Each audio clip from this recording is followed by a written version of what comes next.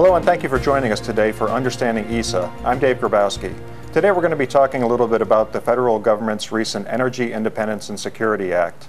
With us today are John Malinowski, Senior Product Manager for AC Motors with Baldor Electric, Ted Clayton, Kaman Industrial Technologies Manager of Energy and Power Management Services, and Bruce Benkhart, Director of Industrial Programs with Applied Proactive Technologies. Bruce, let's start with you. Your firm works a lot with consumer-based and industrial-based customers, and I know you spent a lot of time studying this legislation and the long-term implications for end users. Can you give us just a brief overview of some of the ramifications and what it means to end users and why this legislation was enacted? Sure, Dave. As a quick overview, EISA is merely the most recent in 20 years of federal energy efficiency legislation, which also includes EPAC 1992, EPAC 2005. It builds on those, increases the scope of product that's covered, addresses many other products besides motors, of course. So not only does it increase the scope, but it raises the energy efficiency bar on, in this case, electric motors. Okay, and raises it in what way? What does that really mean to an end user? Well, EPAC standards had set the limit at a certain point in the 1992. In 2005, it was raised, but merely raised again to the NEMA premium standard, but only for federal facilities. Now that's applied to all consumers.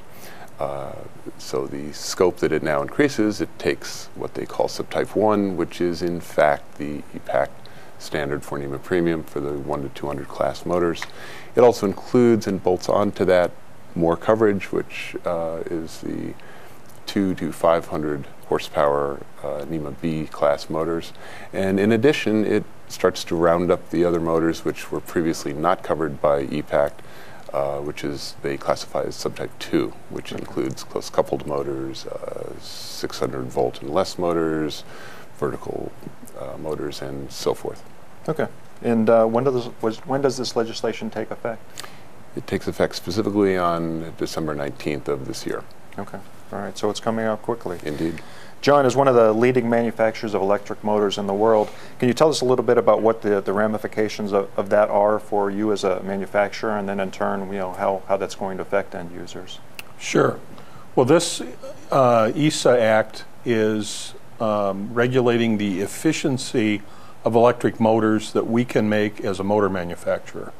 It builds on the EPAC legislation of 1992, which was enacted in 97. That set certain efficiencies for 1 to 200 horsepower motors at NEMA MG1 Table 1211 energy efficient motors. Okay. The motors that were energy efficient in that 1 to 200 horse range in 97 now move up to the NEMA premium level, MG1 Table 1211. The motors that were not covered back in EPAC are now moving up to Table 1211, the old EPAC levels. That'll be the subtype 2 motors, the close coupled pump motors, the footless motors, design C motors, U-frame motors, all of those and a few others have to move up to 1211, as will 201 to 500 horsepower motors. Okay. What about existing inventories? I mean, there are a lot of people, both your own inventories and our inventories as a distributor, and then of course, the stock rooms and the inventories that are there for end users. Are those now obsolete? Are those still able to be used? Right. The law requires us to make the change over to the new motors on the 19th. So the existing inventory that we have as a manufacturer, that you have as a distributor, and that the end user has, can be utilized. Okay. No restriction. What about cost implications? As people are upgrading, or as you're having to manufacture a higher standard of motor, what's that going to mean for the end user in terms of a cost increase? To go from a lower efficiency motor to one with higher efficiency, we use more material, more electrical steel, more copper, more aluminum, more cost. What you would see on the difference between an energy efficient and a premium efficient motor might be an average of 20 or 30%. additional cost. Okay. So are we talking about model number changes here? I mean, are people going to have to change their specifications, or is this just an upgrade to the existing motor, the existing manufactured motors?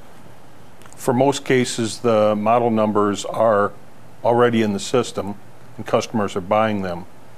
The non-compliant motors that are the ones being replaced by the premium, the non-compliant numbers will go away and be supplemented by the model number. In other words, a Super E motor is an EM3546T will replace an M3546T in the Baldor system. And are there any concerns with a manufacturer's ability to comply with the new standards?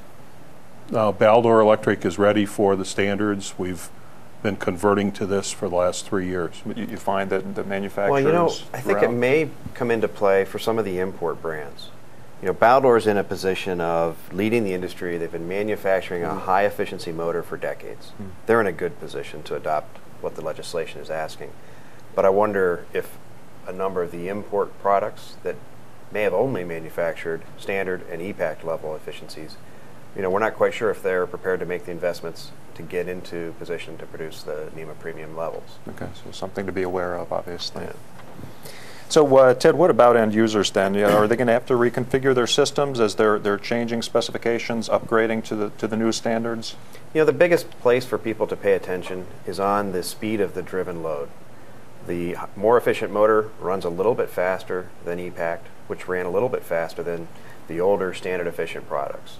The most significant case would be variable torque applications like fans and pumps. Centrifugal loads, if the speed increases, then the energy required to operate the load increases. And that may be not exactly what the market's expecting. They're thinking lower energy costs with higher efficiency product, but as it's applied, it's a consideration that needs to be looked at closely. Okay. And you know, what about just reusing their old motors? Can they continue to get those rewound? Is that anything that's being controlled? Yeah, that's a viable option. The legislation doesn't preclude people from making repairs and continuing to make repairs. But I think if people are paying attention to what's intended here, you know, it's about national security, it's about energy independence. There's an opportunity to lower the cost of operations for that end user if they'll follow the intent of the legislation. Okay, great. And Bruce, what's your experience been along those lines? Are you finding that people are embracing this opportunity to upgrade, or has there been more reluctance, more resistance towards it? Well, as John pointed out, the NEMA premium motor, now being the standard, has been around for quite some time. It's not new to the marketplace. Adoption, in our experience with our research in New York State for NYSERDA and our surveys, indicates that the adoption rate has not been as fast as we might have expected. And there are a variety of reasons. People do rewind motors. They're in certain circumstances, and there are cost savings to be had there. However, as those motors do ultimately fail, they'll have to be replaced with NEMA premium, which presents certain issues that have to be addressed. However, the energy savings can be profound. As John, of course, can point out, the first cost is minuscule, a few percentage of what the life cycle cost of the motor is. So it's money well spent, provided you're prepared to address the issues that higher speeds present.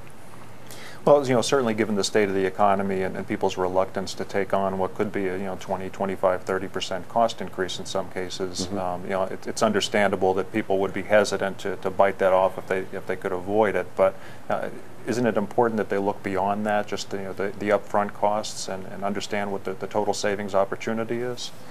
Ted, can you talk a little bit about that? I think you've hit the proper perspective here. You know, this is an opportunity to improve their overall operations and take energy cost down. To put some numbers to it, on an annual basis, this change would offer hundreds of thousands of kilowatt-hour savings to a typical user. In dollars, it's tens of thousands of dollars of savings in the operating cost. And for those pursuing sustainability, you know, there's tens of tons of carbon emission equivalent benefit here too. So yes, it's a consideration to look at first cost, but it's a much more significant consideration to look at the operating cost. And then how are you defining a typical user? I mean, you could be talking to a manufacturer that's a mom and pop shop on up to, you know, a large automotive manufacturer. You know, it varies a little bit with their motor population, large motors and small motors. If people look closely, they'll actually find there's a greater opportunity for savings on smaller ratings in terms of percentage saved than there is on the high horsepower. So depending on their plant and the population, if they've got a lot of small motors, they may be thinking it's not very significant because they're small motors.